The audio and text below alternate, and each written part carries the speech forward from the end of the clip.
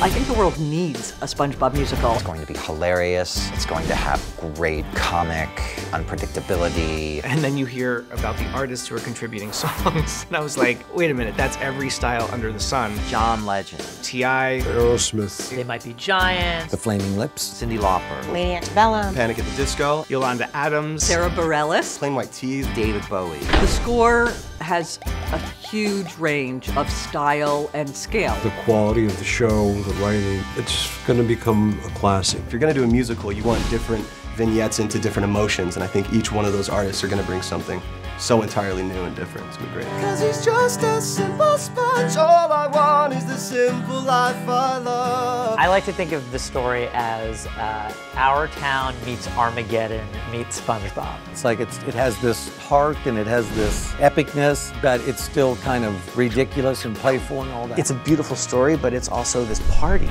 Anything can be anything. And out of that, a whole adventure of the imagination will ensue. This is the best musical ever.